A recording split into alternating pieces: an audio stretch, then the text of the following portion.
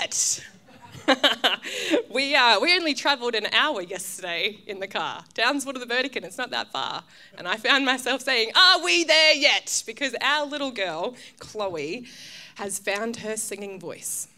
Oh, yes, she has. And she just sings constantly. And if she's not singing, she's humming all day. And in the car, it's like, are we there yet? Are we there yet? Sometimes we feel like that in our Christian walk, though. Hey, are we there yet? And it feels like, I look back on some of the bigger challenges that I've been through and some of the bigger trials that I've been through, and I've come through them, and I'm like, I totally got this. Until you turn the corner and you're like, oh dear, are we there yet, God? And I want to speak this morning about part of the journey of the Christian walk, and that's the journey of sanctification. So if you're here today and you've given your life to Jesus, like he is your Lord and he is your Savior, then you are on a journey, and that is a journey of sanctification. And so this morning, I just want to take a moment to just have a little bit of a look at what that actually means. But I thought to do that, to look at what sanctification means, we kind of got to take like a broad picture to start with, to see exactly where it fits. Because I think if I just go straight to sanctification, then it could look a little bit like I'm preaching works and I'm preaching you've got to earn your salvation, and that's absolutely not true. So the very core of our belief is the gospel story. The gospel story is why we are here today. And so I think we've got I've broken it down into 5 brief points, if you've got those there. So number 1, God created the world, right? Created the heavens and the earth. He spoke them into being. And he created the world that we would rule the world with God and be in relationship with God. Second part of the story is that man rebelled against God. We were like, God, this is cool and all, but we think we've got a better plan. We've got a better idea. We think we should do this instead. And so because of that, our relationship with God and the world suffered.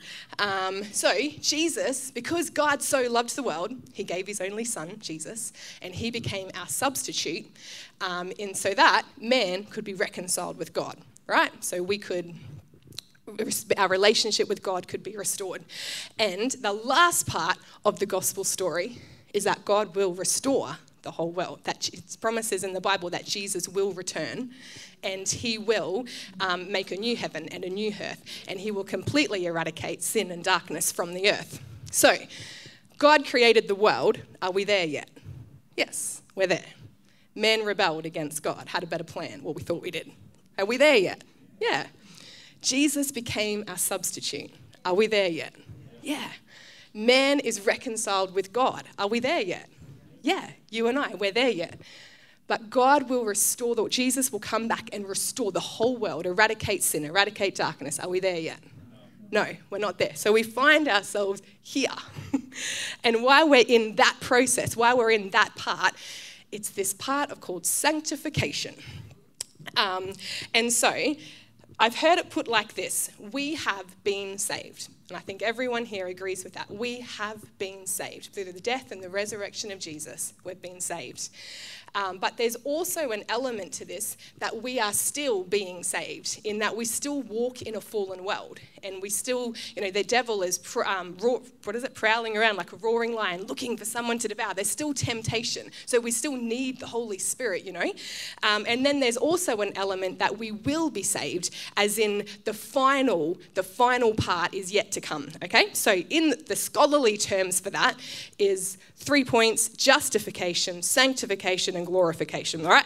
I'm not going to go deep into this because I don't want to do like a big lecture here, but I'm just trying to paint the picture of where we sit in the story. So justification's already happened, and that word simply means it's just as if I've never sinned. The penalty has been paid.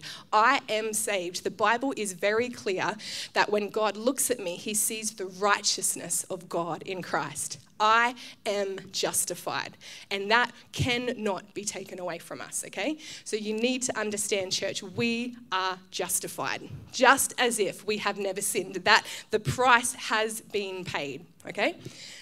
That's what we are. So if you were, go to a courtroom and there's all this evidence against you, you walk free because the penalty has been paid, because Jesus literally took it upon himself.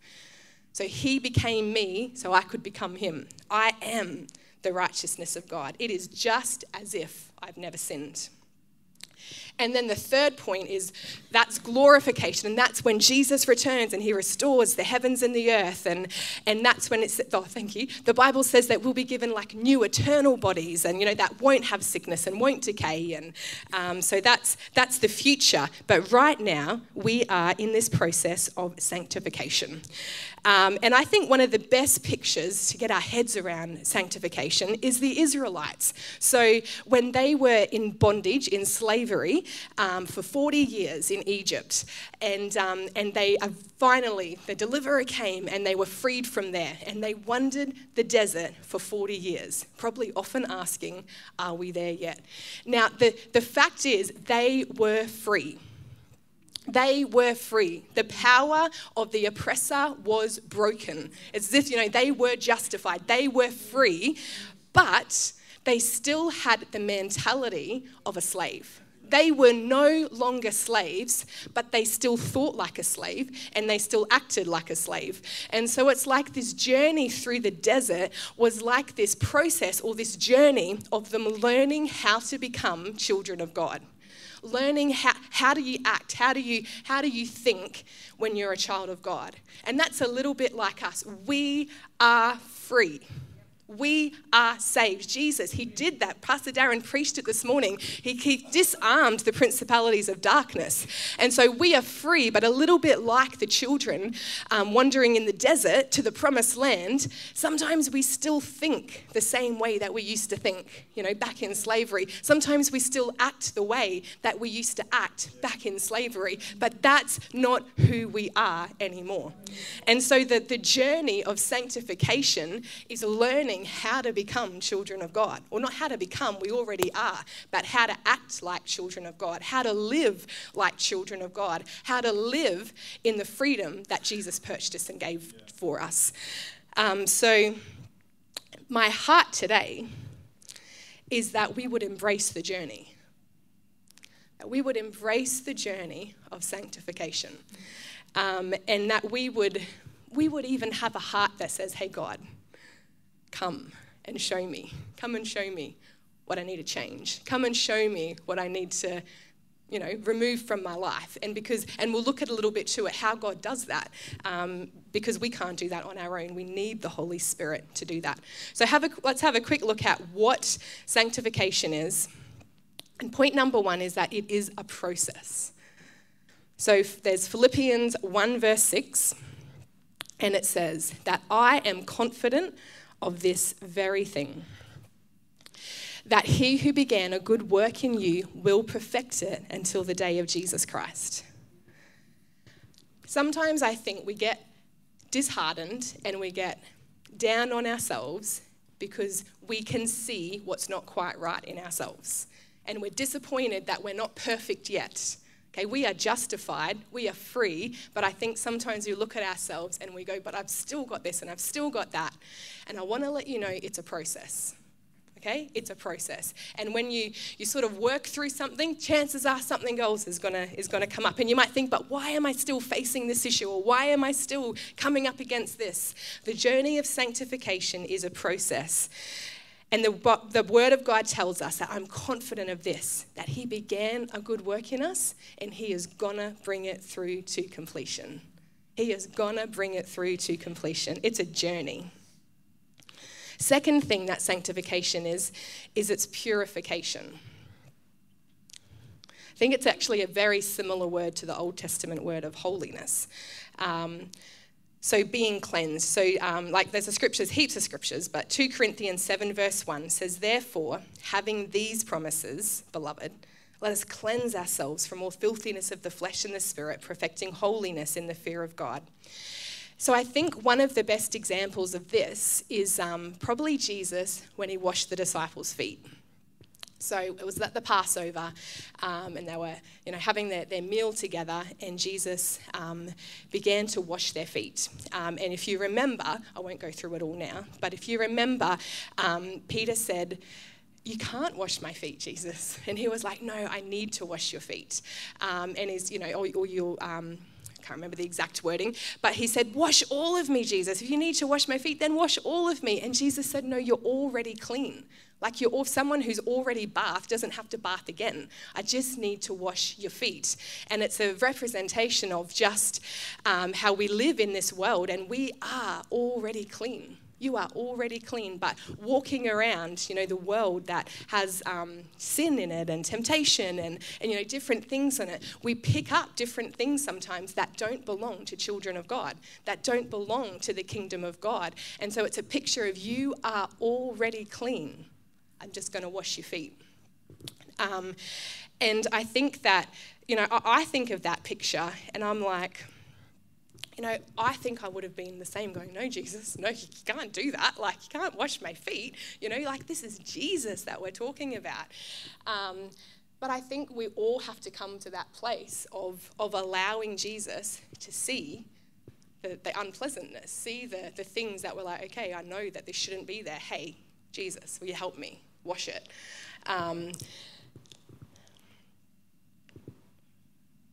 I'm over here, sorry. So yeah, I think we need to posture ourselves in a place for Jesus to give him permission to wash our feet. And remember, you are already clean, but we pick up dust as we go around the world. And I think of this, and I think how much easier the process of sanctification is when we give ourselves to it. I was picturing my son William. I was reading this story about washing the disciples' feet, and my son William, when I cut his toenails, and Tim has experienced this recently, he's like a super sensitive kid, and he's like super ticklish, and like just the tiniest little thing on his foot is like, "Ah!" And so to try and cut the child's toenails is like, I feel like warning the neighbours. Like, "Okay, guys, tonight, all that's happening in our house is we're just cutting our son's toenails," because he screams the house down and he falls to the ground dramatically and rolls around, "Ah, it hurts, ah!" And Tim experienced this the other night and he was like, "Whoa." And it's like, and sometimes I can distract him. Sometimes, "Hey, I'm going to do this. Hey, you should watch this cool, funny video on my phone, or you should tell me about this." And I can just like, done. And it's when he gives himself to the process, it's a much smoother process, right? But when we sort of resist, "No, you can't do it. No, don't take it. Ah!" Then it just becomes this massive thing that it doesn't need to be.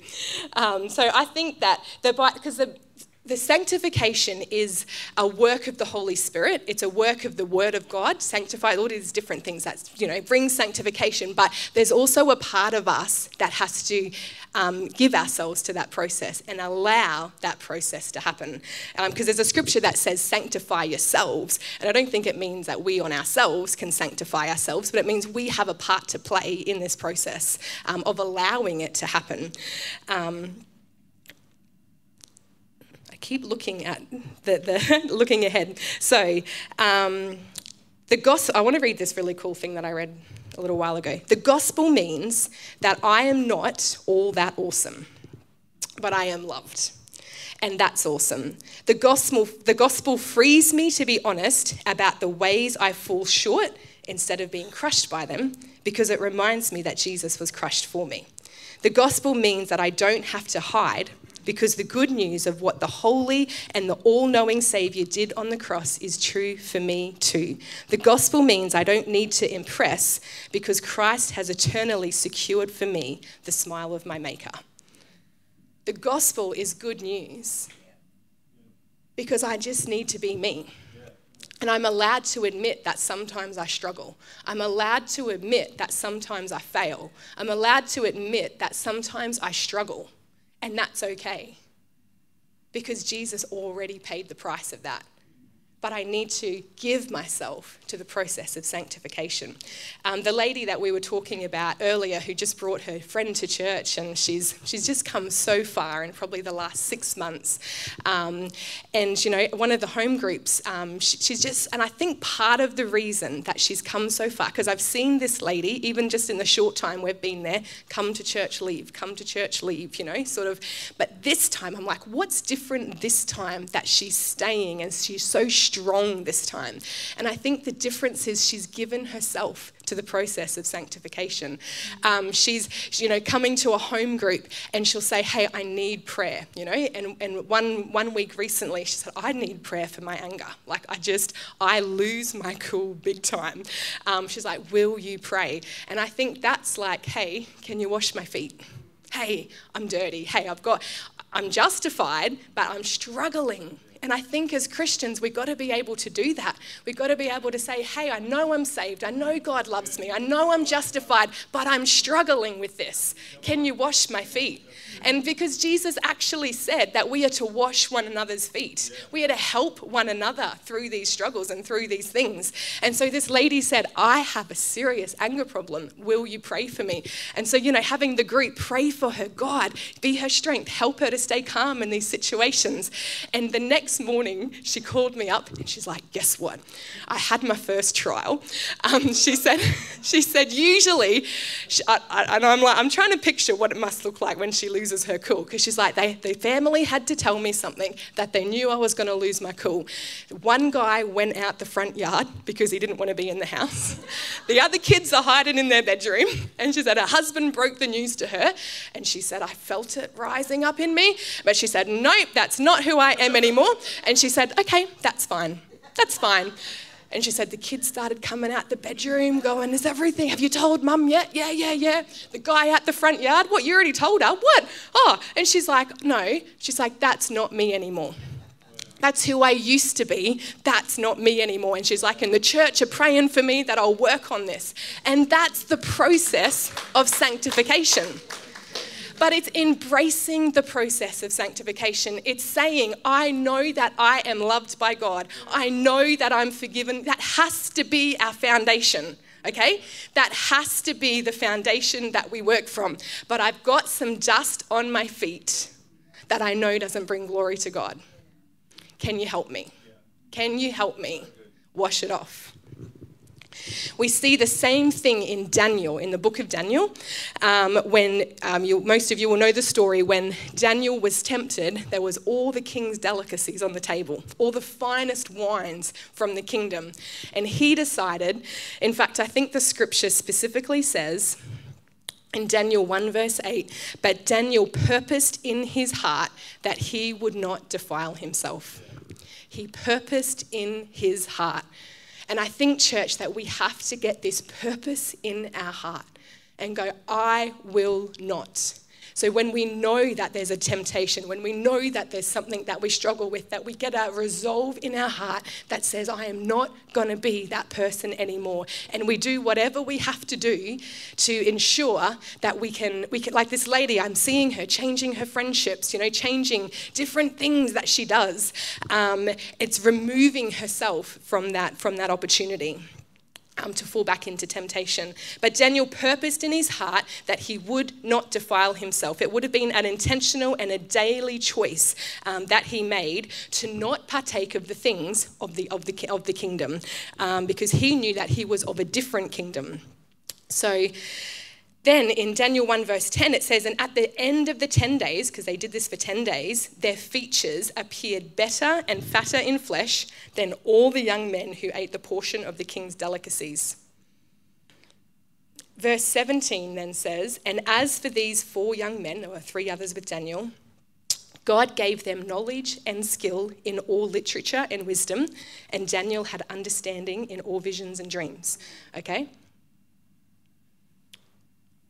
Okay, I'm going to keep going with that. By the way, I'm up to point number 3. That's being set apart and different. I keep trying to get here sooner. So this is part of the sanctification process, is being set apart. It's being different. And in verse 20, So we see that Daniel set himself apart. He purposed in his heart that I am going to be different. I'm not going to partake of things of that kingdom anymore. I'm of a different kingdom.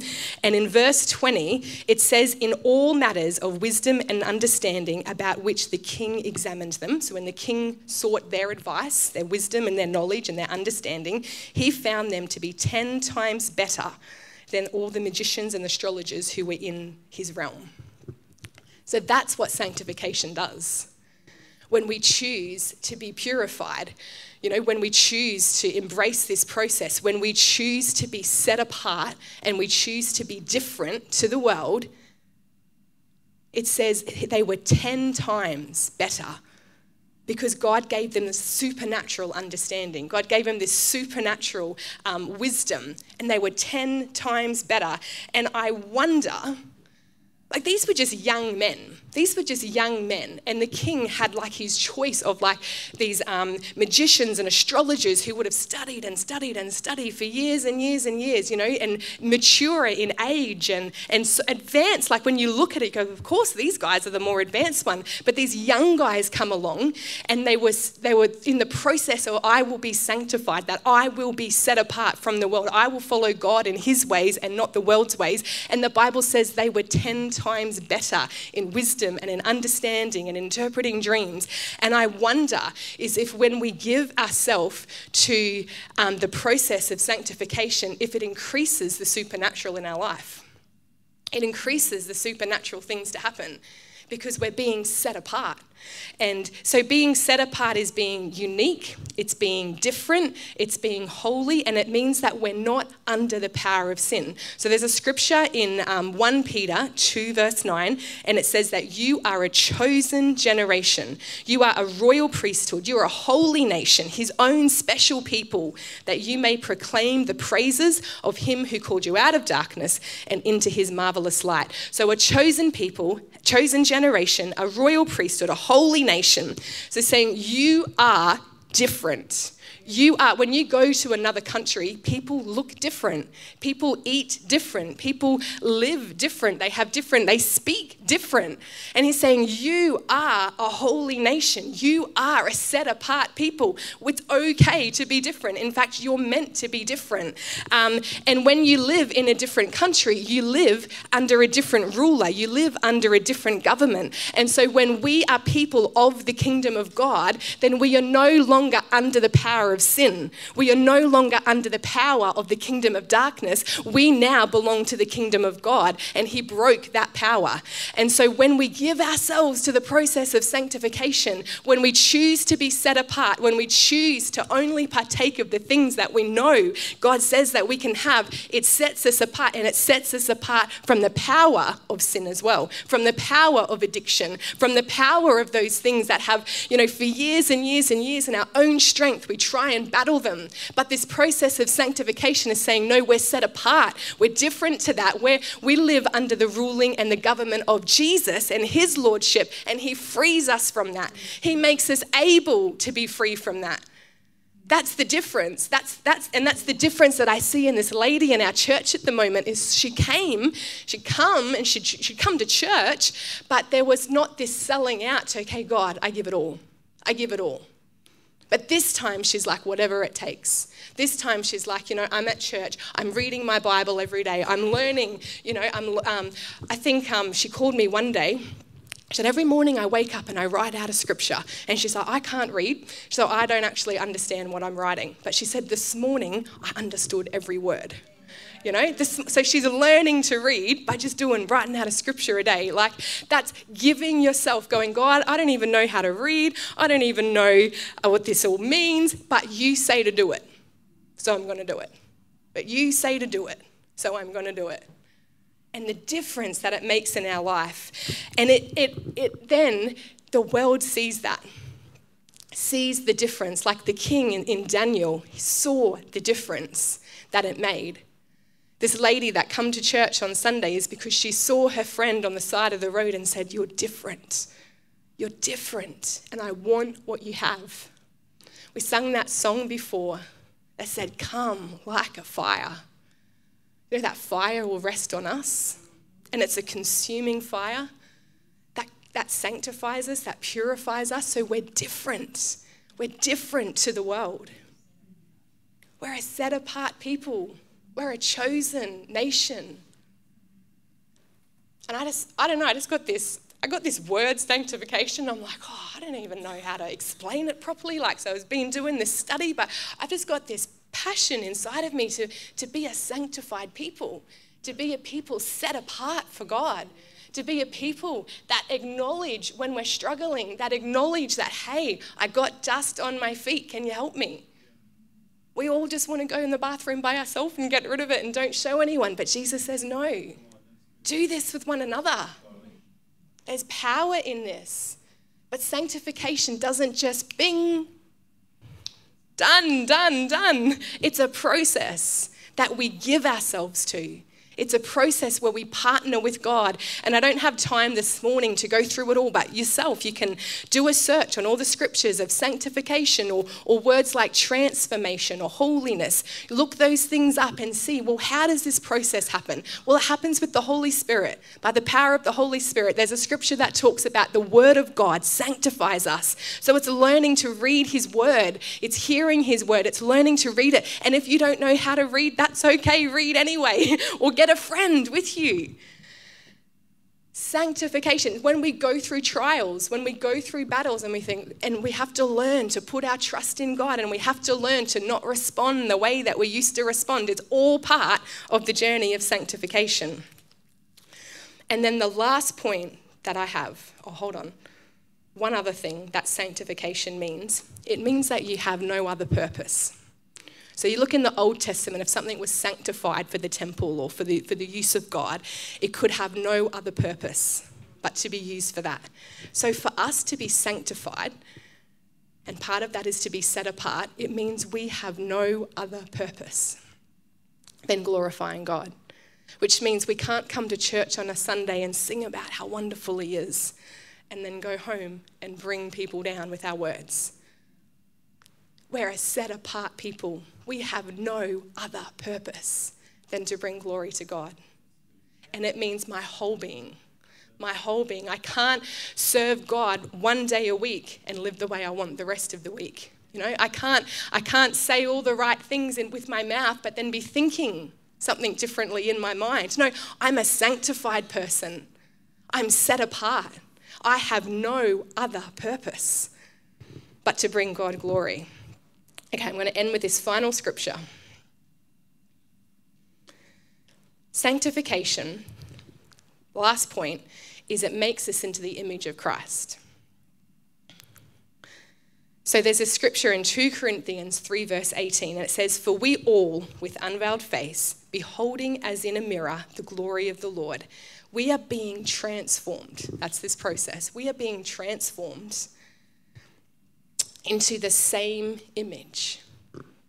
So we are being transformed into the same image of the Lord, from glory to glory, just as by the Spirit of the Lord.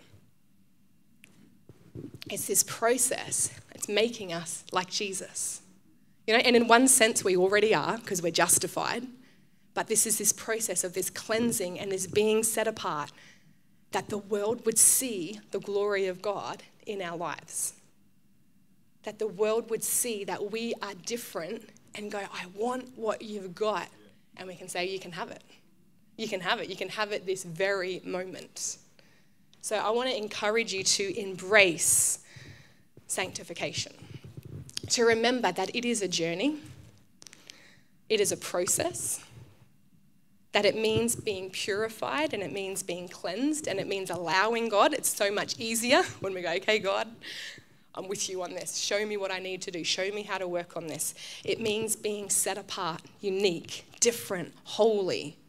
And that also means then that we are no longer under the power of sin. We are no longer under the power of the kingdom of darkness, because we are set apart.